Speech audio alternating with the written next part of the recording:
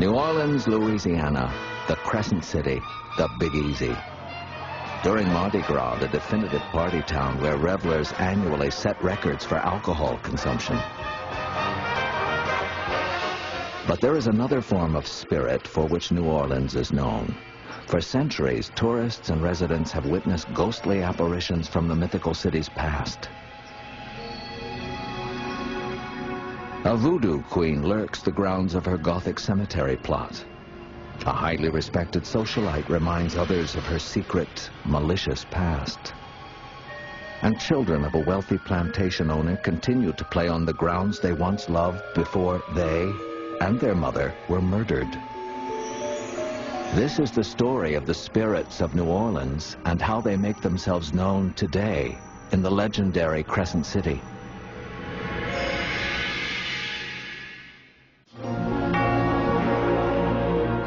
Stories of the supernatural, fact or fiction. Through a veil of sightings and encounters, we catch a glimpse of our historical past on our journey through haunted history.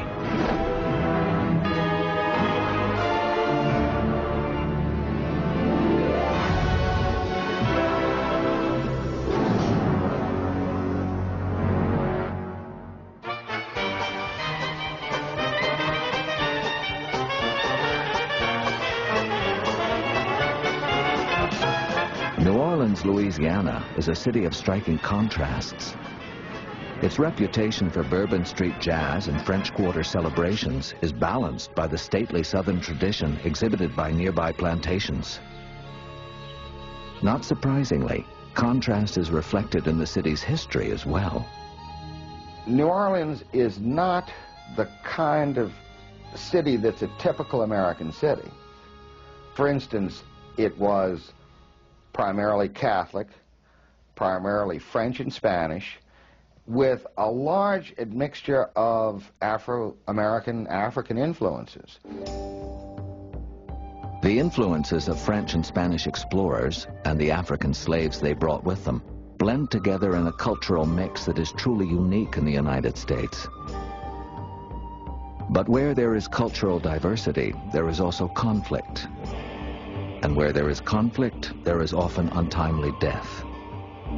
Many believe that conflict has much to do with the spirits from the past that continue to haunt the Big Easy. You have to realize that New Orleans had the highest mortality rate in North America up until 1900, when that much death and havoc are in an area that was born out of chaos, crime, corruption, like this city is known for. And that's always going to leave some sort of residual negativity or residual spirits.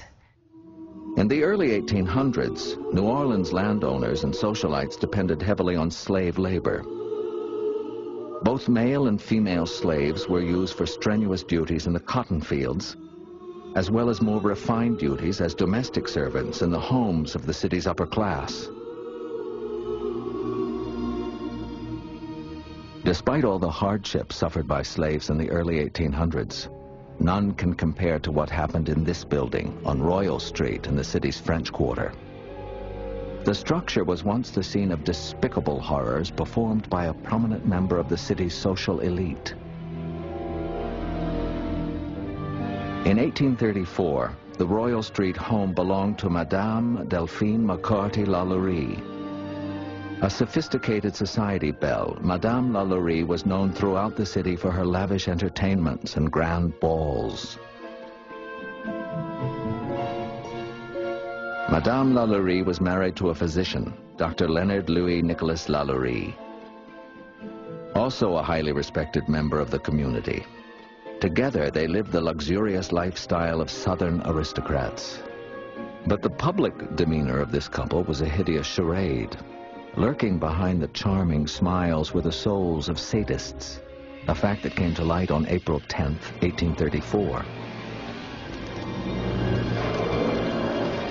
A fire broke out in the kitchen of the mansion and quickly spread throughout the structure.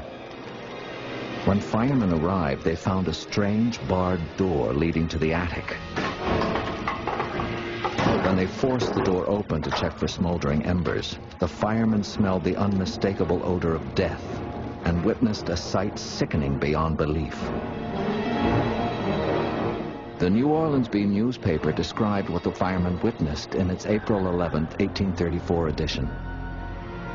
Upon entering, the most appalling spectacle met their eyes. 7 slaves, more or less horribly mutilated, were seen suspended by the neck, with their limbs apparently stretched and torn from one extremity to the other. Language is powerless and inadequate to give a proper conception of the horror which a scene like this must have inspired. We shall not attempt it, but leave it to the reader's imagination to picture what it was. Reporter, New Orleans Bee. I would imagine the best way to describe it would be Frankenstein experiments, where limbs had been broken and reset in strange angles, amputations, skin grafting, just really bizarre kinds of medical experiments. Word of the atrocities quickly spread. The savagery of Madame LaLaurie and her physician husband was simply too much for the community to bear. The people who lived here were aghast that something of this nature would happen. A lynch party evolved, and she and her husband escaped by the skin of their teeth, so to speak, being pursued by a mob who was ready to hang them for their transgressions. Madame LaLaurie and her husband were never seen again. Some believe they moved to northern Louisiana. Others heard that the couple immigrated to France. The LaLaurie mansion went through a series of new owners.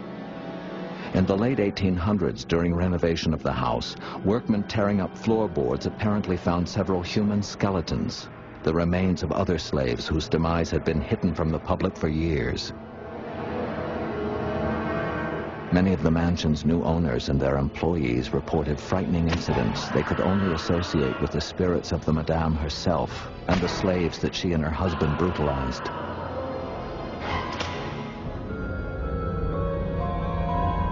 On some occasions, the sightings of Madame LaLaurie have been relatively benign, such as the time she was spotted simply leaning over the crib of an infant.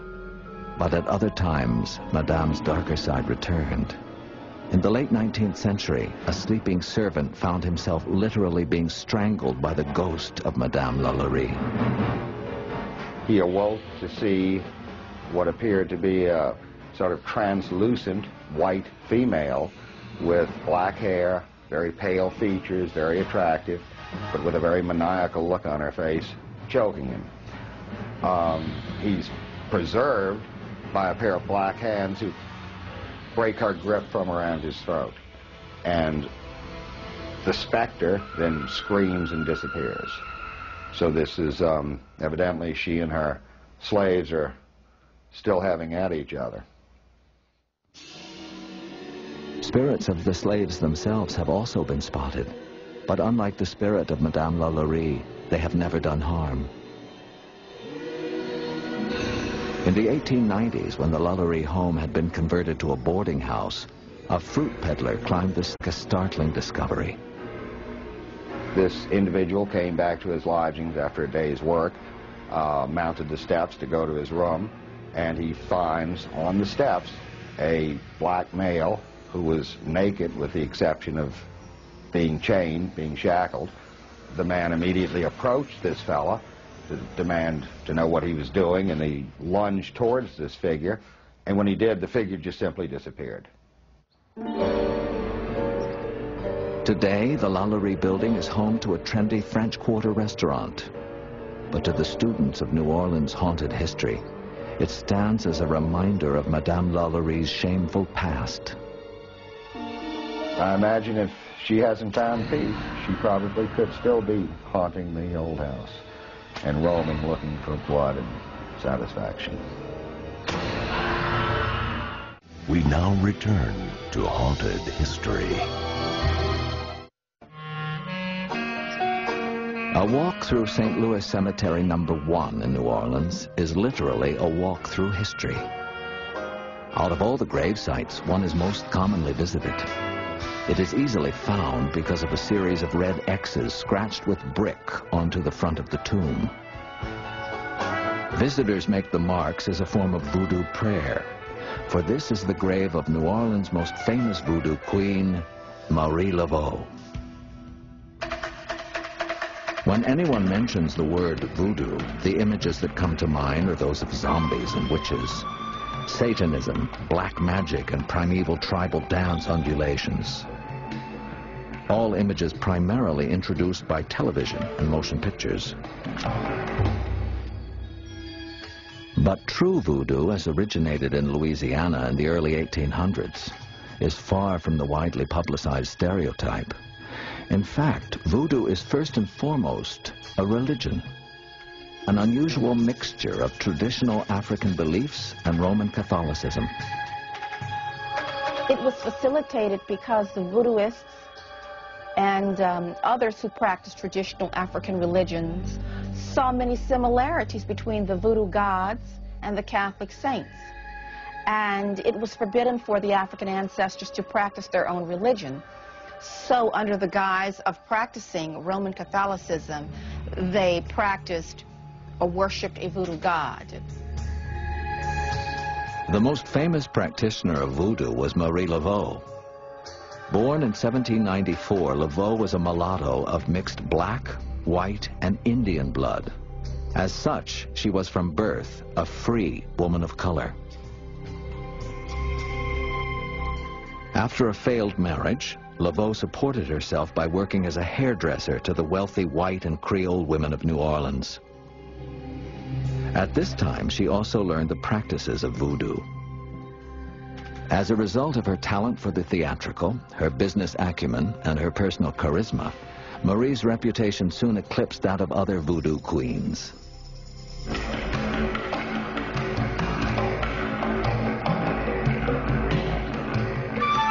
Under Marie Laveau's guidance, voodoo rituals held at Lake Pontchartrain became huge spectacles, particularly the ritual held every year on June 24th, St. John's Eve. The St. John's Eve ritual occurs during the time of the summer solstice, and St. John that they're speaking about is St. John the Baptist, who became equated with the voodoo god. So that St. John's Eve ritual is a perfect example of how many cultures have mixed and come together. Marie Laveau's reputation knew no racial boundaries. People of all colors came to her for aid and advice. One of Marie's most famous visitors was a Louisiana aristocrat whose son had been accused of rape and was awaiting trial. The father came to Marie for help in gaining an acquittal. Marie's approach began with a mixture of a special gris, a combination of herbs, roots, and oils ground together and placed in a small bag. Marie placed the bag on the judge's doorstep with a note proclaiming the young man's innocence. As part of her ritual, Marie then inserted 3 guinea peppers into her mouth and placed the peppers under the judge's chair. Then came the trial and the verdict, not guilty. Everyone was happy, and in gratitude to the great voodoo queen, she was given a gift of a white house. This house was called Maison Blanche, which in French means white house. And it was the site of a lot of voodoo activities. While many skeptics might question the true effect of Laveau's work on the outcome of the trial, those who walk in her footsteps foster no doubts. I believe that Marie Laveau's intervention helped this aristocrat and his son because, as a priestess myself, I know the power of prayer and I know the power of ritual. And I know it was not just wishful thinking or something that just happened. For the followers of voodoo, Marie Laveau's spirit lives on in New Orleans parlors where gris potions are still mixed today. But apparitions of Marie seem to also have appeared, even to non-believers. New Orleans is a city of spirits. It's a very mystical place. And Marie Laveau is a legend. Some say she has manifested herself as a crow. Edgar Allan Poe, the Raven, and all of these notwithstanding. She once lived in the 1000 block of St. Anne Street in New Orleans. And spirits like to frequent the places where they once lived. So people have allegedly seen her there. And then, of course, the cemetery, which is the place of all place of spirits. Marie has been sighted there. But whatever manifestation she has taken, her presence is still very much felt here. And people from all over the world come, and we seek the aid of her spirit to help us. Marie Laveau is still with us today. She is present. She is just as present as any saint in the church, as any family ancestor that has gone before us. She is with us today. A voodoo parlor of New Orleans is one of the few places where the contrasting worlds of African tradition and Southern aristocracy would meet. But New Orleans aristocrats have their own spiritual legends to tell.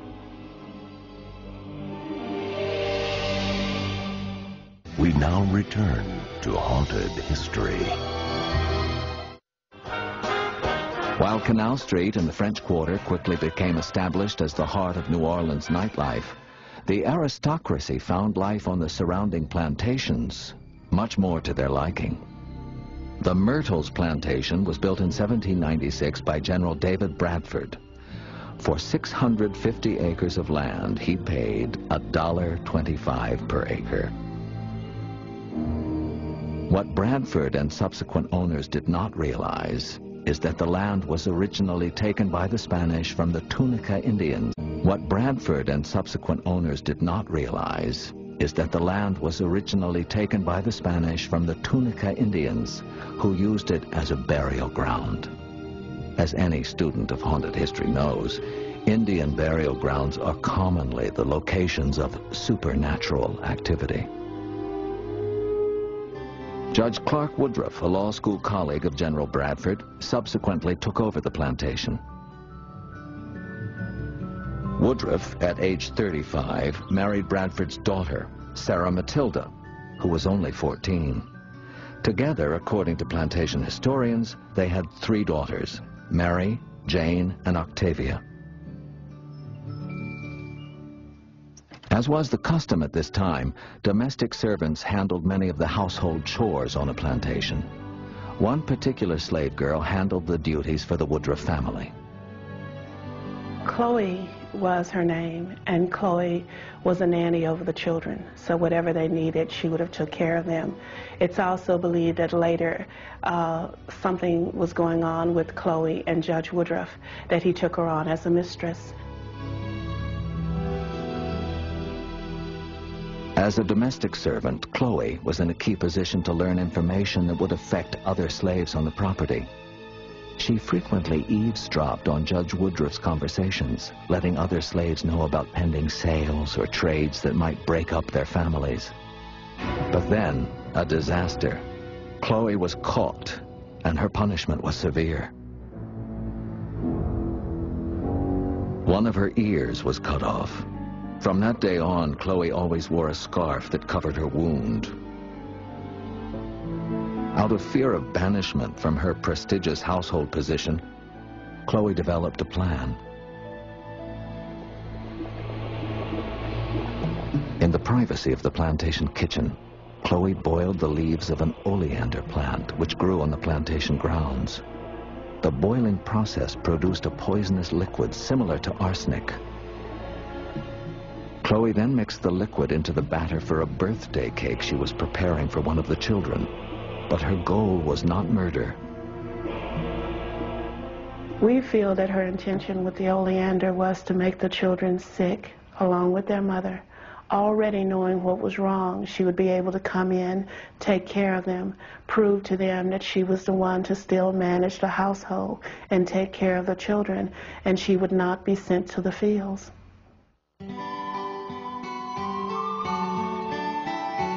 On the night the birthday cake was served, the infant Octavia had already been put to bed. Judge Woodruff was away on business. The delicious cake was happily consumed by Jane, Mary, and their mother, Sarah Matilda. But Chloe's plan backfired horribly. The oleander mixture was stronger than she had anticipated. And within hours, the two young girls and their mother were dead. Chloe received the ultimate punishment.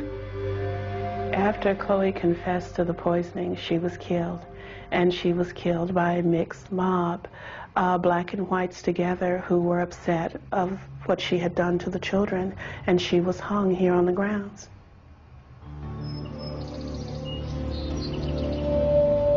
Today, Myrtles Plantation has been restored as a bed and breakfast establishment. Visitors at the Myrtles have reported seeing the spirits of Chloe, the two murdered children, and their mother, Sarah Matilda. One night, a guest arrived late in the evening to see a young girl sitting on a bed, swinging her legs, dressed in a white gown. The next morning, the guest, thinking the child was the daughter of friends also staying at the Myrtles, remarked how much the child had grown. His friends explained that they had not brought their daughter along on this particular trip. I really believe that he may have saw one of the judge's children. They tend to show themselves always wearing the white dress, and he said it was a gown, but it's very close to it. We believe that it was one of the judge's children. Still, other guests have reported seeing visions of two young girls playing gleefully on the plantation grounds.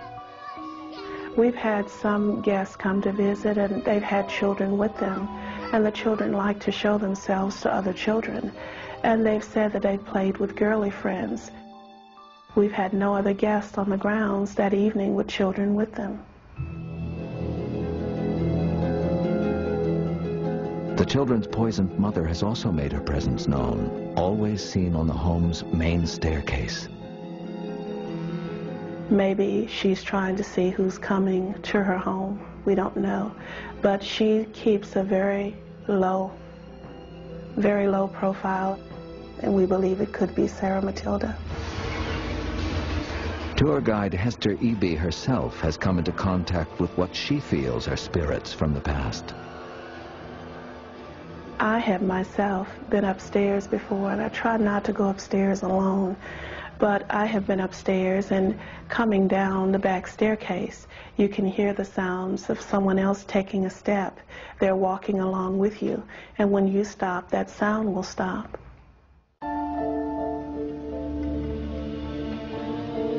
For the Myrtles Plantation, the sadness of a family's tragedy over a century ago continues to be felt today. It was a sad time in a lot of ways, and because the Myrtles is on top of Indian burial ground, adds to some things. But people were killed violently sometimes, and things happened here, and those things you can't do anything about, and sometimes they want to let you know that they're still here, and they do it very well here.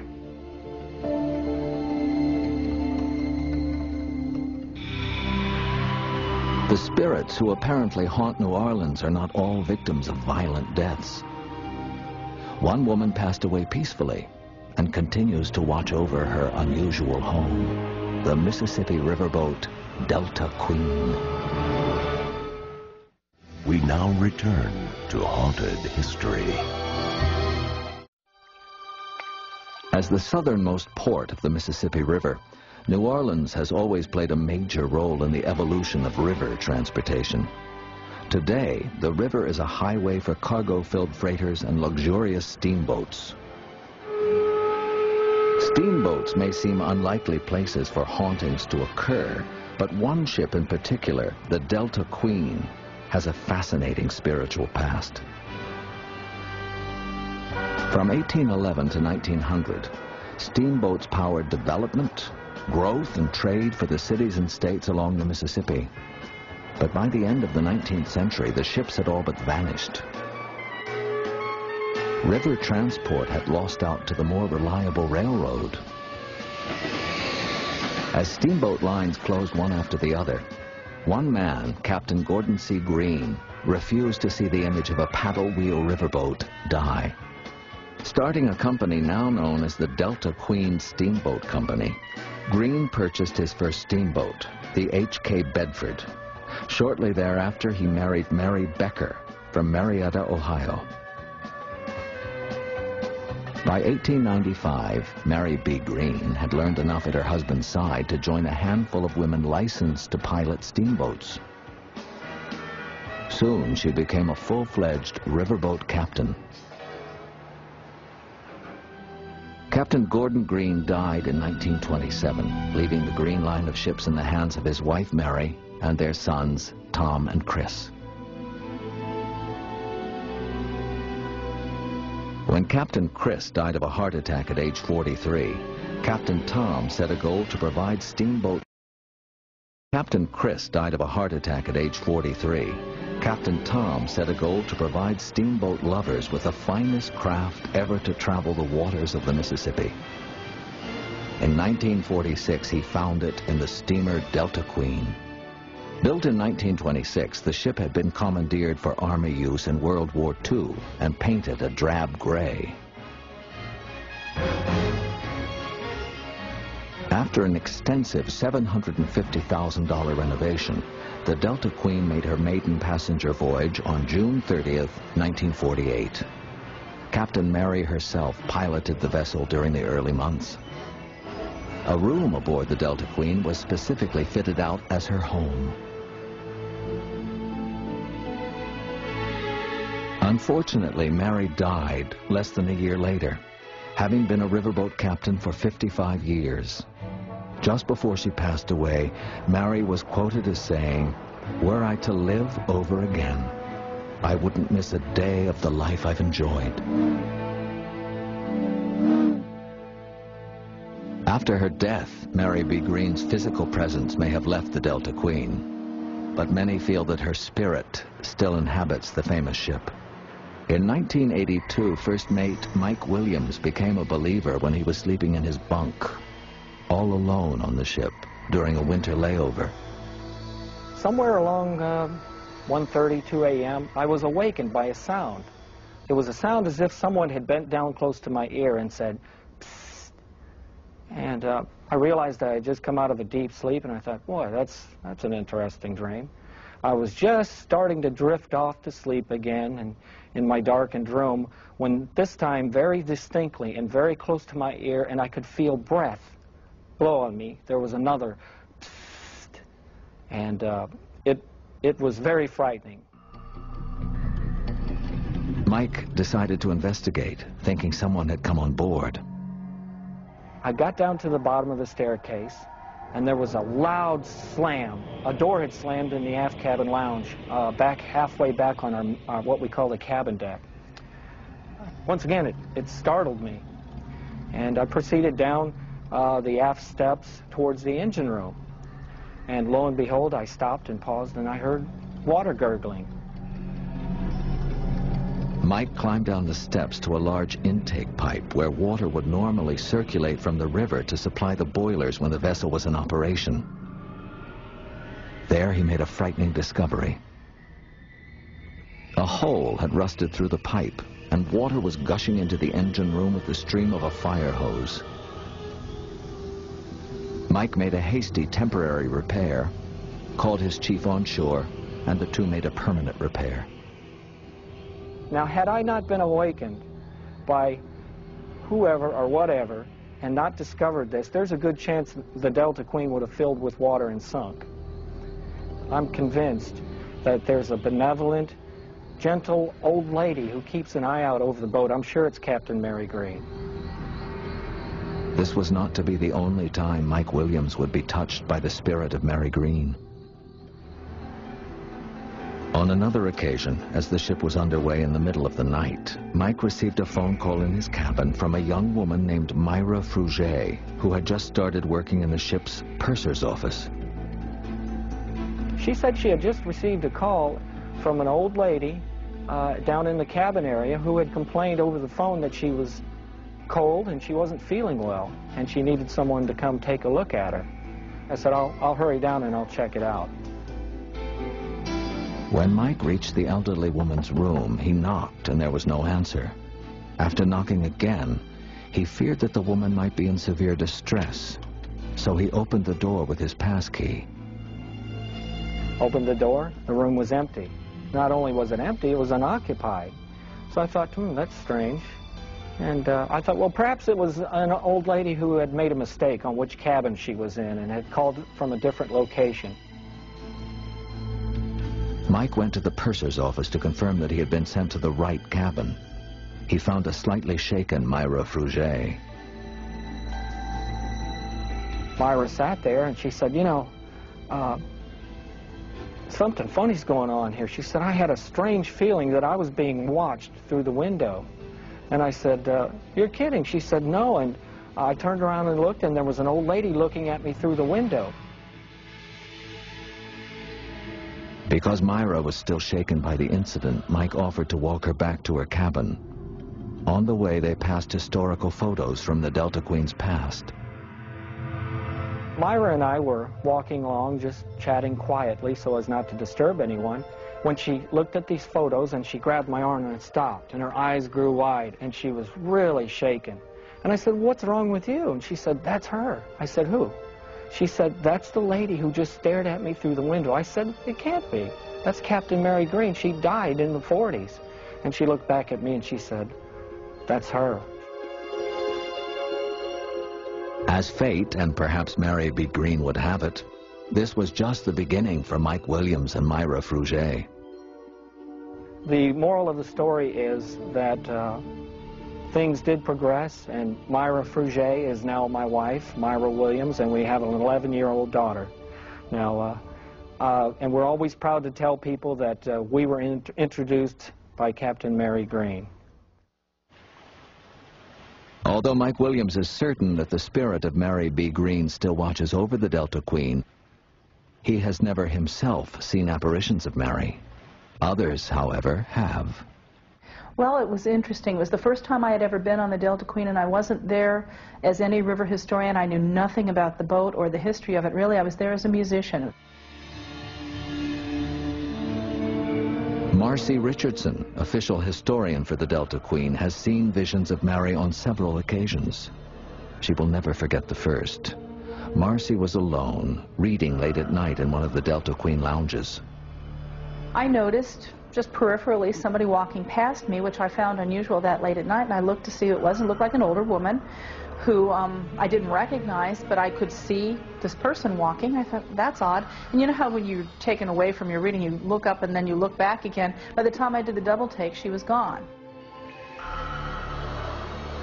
When this happened the third night in a row, Marcy became concerned enough to tell the ship's cruise director, who asked Marcy to describe the woman. Marcy was shown a picture of the legendary female riverboat captain. I said, who on earth is that? And then he started telling me about Mary Green. So, and that was who I saw. I mean, there's no doubt about it. She could have just been photographed. Mary Green may have also made her presence known to ship entertainer Phyllis Dale when she left her cabin late at night to use a restroom. Immediately in front of me was a lady in a long green velvet robe. I followed her, and she made a turn, and I turned, and she wasn't there anymore. The next day, Phyllis confronted the ship's captain. I asked Captain Shinkarri if what he thought of made of this. And he said, Phyllis, he said, you've only been on the Delta Queen a few months. He says, you probably don't know that we have a ghost on board, the ghost of Mary Green. For the crew and guests of the Delta Queen, Mary Green's presence aboard the ship does not make them fearful. In fact, it lets them rest easier at night. In fact, it lets them rest easier at night. I don't get a feeling that she's a troubled spirit. I think that she's quite content doing what she's doing, which is seeing the vessel along through the years, so that it continues to be a time capsule, just absorbing the energy of the people who've been there. But oh yeah, she's there.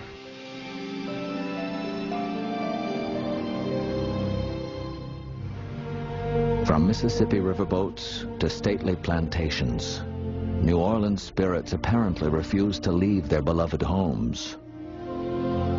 But none of the legends can compare to incidents witnessed still to this day at a French Quarter theater called Le Petit.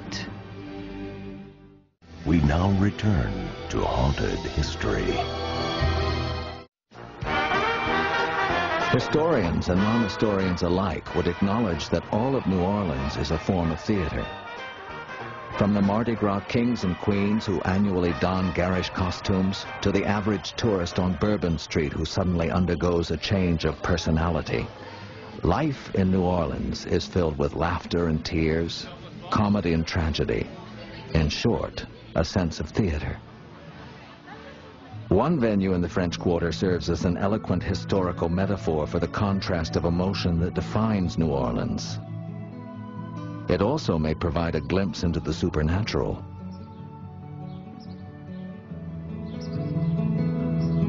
The Le Petit Theater opened its doors to the public in 1922. Prior to that time, the building had survived fires and reconstruction dating back to the late 18th century. But it took the dramatic elements of theater to truly bring the structure to life, and to bring about the return of deceased theater participants who apparently never wanted to leave.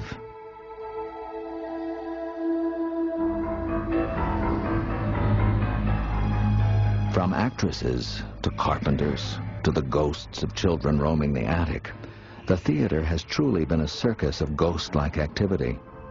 Perhaps the most famous figure is an actress named Caroline, who has been known to help corral the mischievous young spirits whose presence no one can explain. But Caroline's was a sorrowful fate. While wearing a wedding dress for the role of a new bride, romance turned to tragedy. Caroline seemed to be a beautiful young actress. The rumor has it that she was having an affair with someone here. She was married, so I suppose they had little clandestine meetings up on the roof over in the courtyard. No one knows exactly what happened that day, but it seems somehow she fell. Her head cracked open and she died. Well, even though she died abruptly, with that proverbial unfinished business that always keeps people lurking around, they say she's still here, but in a benevolent way, helping people, interacting with them. Images of Caroline on the back stairs of the theater have been seen by many employees.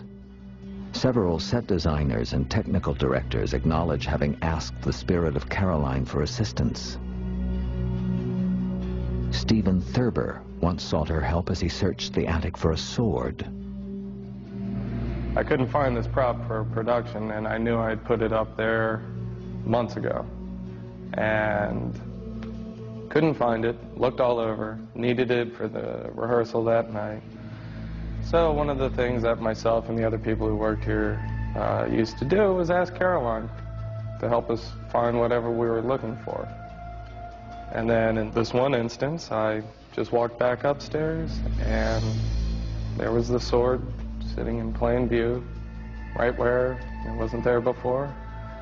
So as corny as it sounds, I grabbed the sword, thanked Caroline, and walked downstairs. Caroline was not the only actress to meet her demise at the Le Petit. Not to be upstaged, another thespian met her doom in an even more dramatic fashion. It seems that this woman wanted the part very, very badly. She thought she was getting the part. She was promised the part. Rumor also has that she was sleeping with the director for the part. I know that stuff doesn't really go up, but she was sleeping with the director and was promised, and she still did not get the part. she hung herself on the grand drape, which would have been to show everyone, I suppose, how disgruntled, to say the least, that she was. They say when you get next to that drape that it's just very cold and icy. Hairs will stand up on edge, and that's been witnessed and felt by many people here as well. On the less traumatic side, there is also the ghost of Sigmund, a former carpenter at the theater who still considers backstage his home. Sigmund died years ago, but many continue to see him in the form of shadows, still performing his duties, and occasionally a few pranks. This is a family of ghosts here, just like a family at home. Everybody with their own little peculiarities. He seems to like to mess with the lights during performances or move the curtains down when they're not supposed to, escape with props when they're needed for the very next scene. So he's a prankster, he's a poltergeist, and he hangs around for that purpose. Probably try to get even for some of his past experiences here, or lack of raises, or whatever one might linger around for. The family of ghosts at La Petit also includes the specter of a strange figure often seen sitting alone in the balcony. He always appears in whiteface, wearing a top hat, and no one quite knows who he could be. But none of the supernatural entities inhabiting the theater have affected any human being more dramatically than one encountered by Stephen Thurber. It happened one evening when he and two associates were walking through the library of the theater toward a door leading to the dressing rooms. Something told me not to open that door, so I told that to the other two gentlemen I was with. And they asked why, and I said, I don't know, just do not open that door, and they did anyway. And when they opened the door, all I could see was a large figure in puffy sleeves or an old-time shirt came charging at me. And next thing I know, I'm on the ground with my lips split open. And the two gentlemen said that something just ran right through me and kept going. So I quickly ran out the building after that. Few visitors to New Orleans have had, or ever will have, an experience like that of Stephen Thurber. It is unlikely also that tourists will run into Marie Laveau at St. Louis Cemetery, or Madame LaLaurie in the French Quarter. If they are lucky, however, they might catch a glimpse of happy children at Myrtles Plantation, or Mary B. Green on the Delta Queen. Many believe ghosts to be a figment of our imaginations. If that is true, the city of New Orleans must be viewed as fertile ground for the curious mind. For few cities in America can lay claim to the broad range of mysterious encounters documented in the Crescent City. Do you believe in ghosts?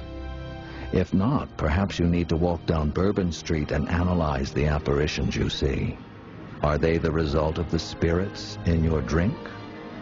Or are they proof that spirits from another time really do exist in a place called the Big Easy?